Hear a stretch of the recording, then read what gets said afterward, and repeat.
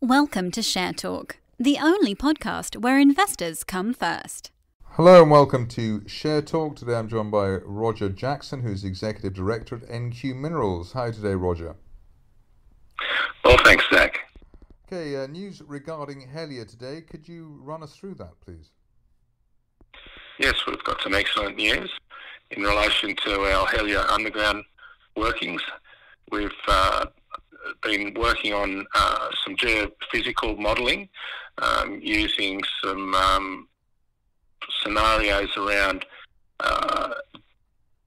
3D modelling with electromagnetic algorithms. So quite a mouthful there, but yes, it's been a successful process, and we've come up with 4 targets from this work, and the work was based on previous downhole work done back 20 years ago, but now using much stronger and better software programs.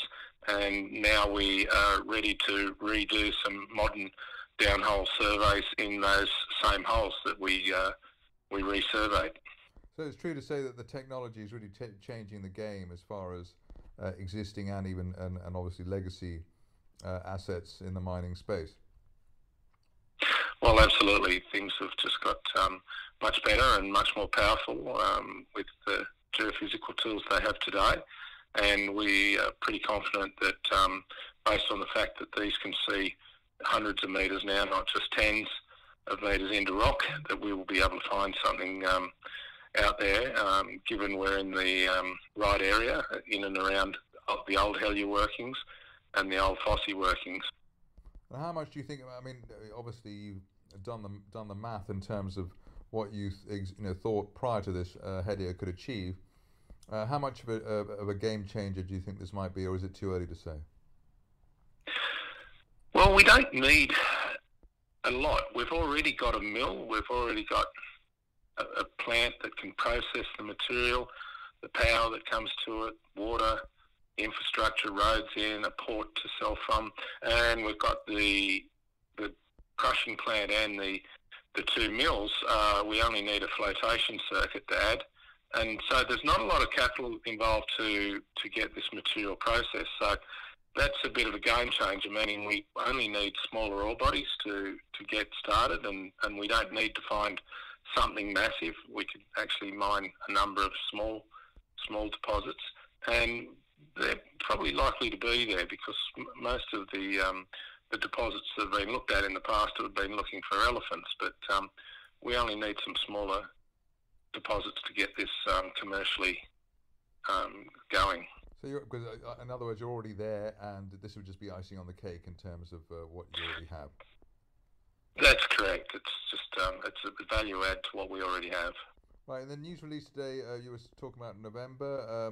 What are the next steps going forward in the wake of this news?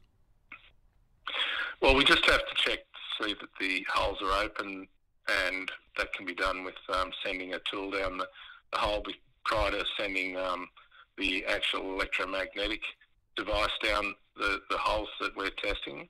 And at that point, then the results come back and they're tested through a So it's a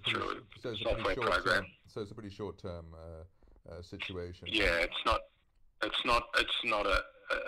a significant event. It can be done reasonably simply, and it can be done without too much work involved. We do have to clear a little bit on top to put a wire loop array on the surface, but nonetheless, that's reasonably simple as well. So overall, an extra string to your bow for Hellyer. Any other progress elsewhere? Is it business as usual?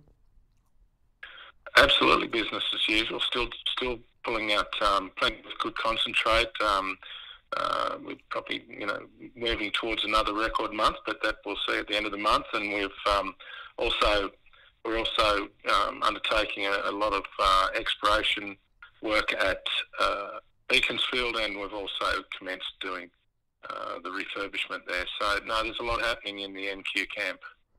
Roger Jackson, Executive Director, I was trying to promote you there, Executive Director at NQ Minerals, thank you very much indeed. Thanks, Zach. Thank Thank you for listening. Remember to visit our website for more news and other podcasts at www.share-talk.com.